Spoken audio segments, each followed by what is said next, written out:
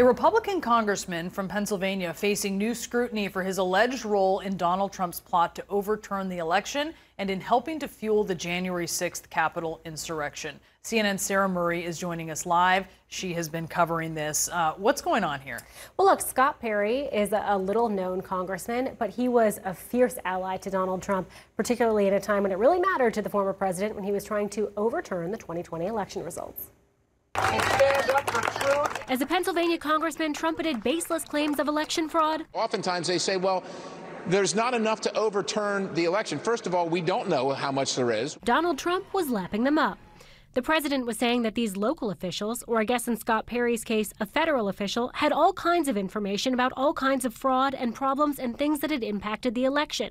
Former Associate Deputy Attorney General Richard Donoghue told the Senate Judiciary Committee. Now the five-term congressman and Army veteran is facing scrutiny as new details emerge about his role in Trump's plot to overturn the 2020 presidential election results. Scott Perry of Pennsylvania. Scott, thank you.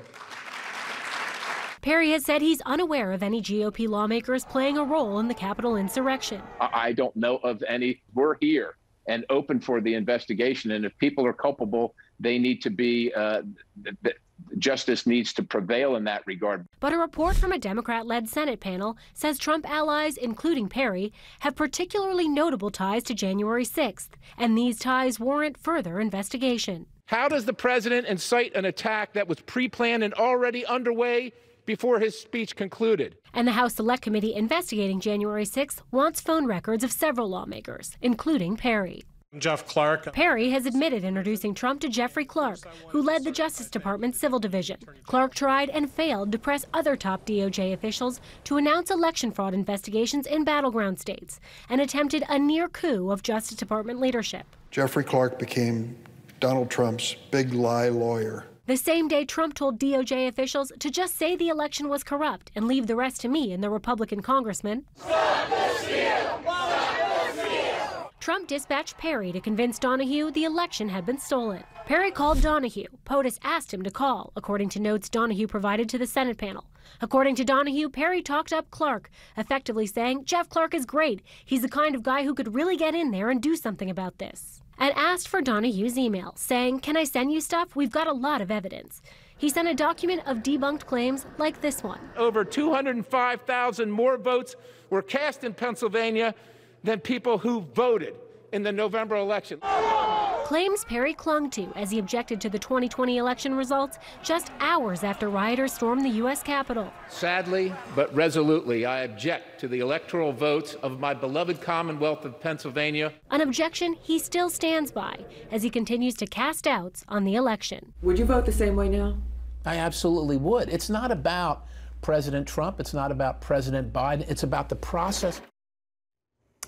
Now, it's unclear if the House Select Committee is going to want to talk to Scott Perry. My colleague Ryan Nobles caught up with him on the Hill yesterday. Perry said he doesn't like to talk to CNN. Brianna. Okay, Perry introduced Trump to Jeffrey Clark. How did Perry know Jeffrey Clark? This is a big outstanding mystery. We've asked Perry's office multiple times. They have not responded to our questions. Even in these reports, these DOJ officials say it was never clear how this congressman from Pennsylvania had this relationship with Jeffrey Clark, how he came to facilitate introductions to President Trump and even an Oval Office meeting with Clark and Trump in it. Something that would be nice to find out. Nice to know. All right, Sarah Murray, great report. Thank you. If only there were a committee investigating this. Donald Trump continues to push lies about the election that Joe Biden won. Some of his biggest supporters are taking a slightly different, yet no less duplicitous approach. Here's Republican House Minority Whip Steve Scalise refusing to answer the simple question, does he believe the election was stolen? I hope we get back to what the Constitution says, but clearly in a number of states, they didn't follow those legislatively set rules. So you think the election was stolen? What I said is there are states that didn't follow their legislatively set rules. That's what the United States Constitution says. Do you think the election, last time I promised, do you think the election was stolen or not? I understand you think there were irregularities and things that need to be fixed. Do you think the election was stolen? Yeah. And it's not just irregular. It's states that did not follow the laws set, which the Constitution says they're supposed to follow. It's not a trick question. It's a basic foundational question, and the answer is no. Joining me now, CNN reporter and resident fact checker Daniel Dale. You see in the answer that Scalise is giving, and there are others now giving that same answer, something as potentially dangerous as the outright lies that Donald Trump is spreading.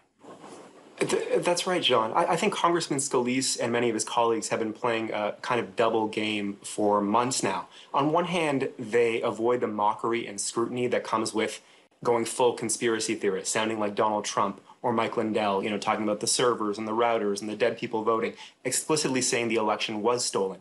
What he's doing is, as you heard, declining politely to say that it wasn't stolen and offering this kind of legalistic explanation about states not following their own rules or laws. And by doing that, he avoids the wrath of Donald Trump and the millions of supporters who subscribe to this lie, while also achieving the same ends as Trump is looking for, which is to delegitimize Joe Biden, the current president who won fair and square. And so this kind of double game, this kind of polite evasion works clearly for Congressman Scalise, but it does not work for American democracy. Also, it's not like the courts didn't weigh in on the argument that Scalise is making. Yeah, over and over, Republicans, Trump's legal team and their allies put forward these arguments about states not abiding by their own election laws. No court, as we know, endorsed the argument that Joe Biden won because any state violated its rules. Some courts explicitly weighed in on the merits of these cases, ruling that what the states were doing are fine. And so this is done, John. We're so far beyond this, and yet it lives because people like Congressman Scalise are unwilling to put it to death like it should be. It does more than lives, it festers. I mean, what's the long-term impact of this level of deception? I think that this is as toxic as Donald Trump's own lies. I mean, we know that Trump is the main driver of this. He has the biggest megaphone.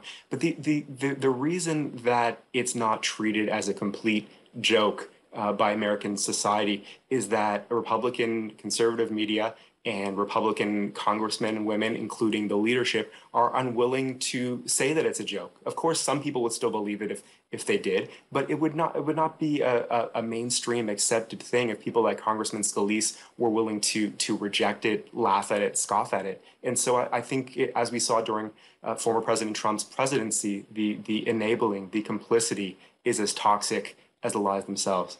Daniel Dale, we appreciate you and your work. Thank you very much. Thank you.